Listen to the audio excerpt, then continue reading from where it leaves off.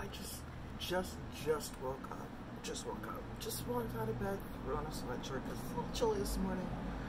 Got my cup of coffee. Already having a bad morning. Haven't washed my face yet. Haven't brushed my teeth yet.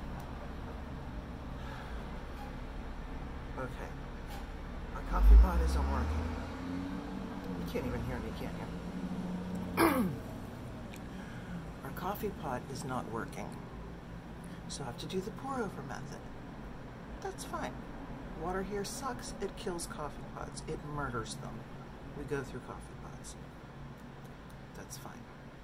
Got my cup of coffee. Start the next one going. Notice the plants are a little dry. Go to water the plants. Realize some of them are dead. Dry. Shit. But not just that, the water fills and pools and decides to pour everywhere. Can't have that. Grabbing towels. Okay. Go in the other room. Say, you plants better look good. They do. Yay.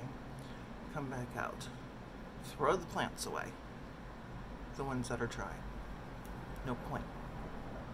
But the water is just everywhere. The towels won't soak it up.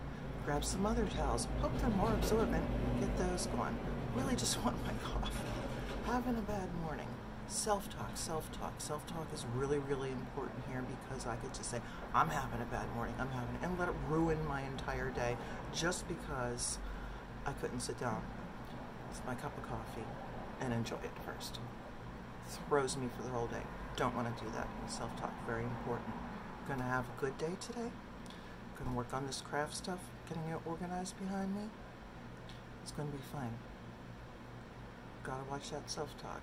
Can very easily ruin my whole day just because, I don't know, plant water? No. I'm gonna have my coffee. It's gonna be fine.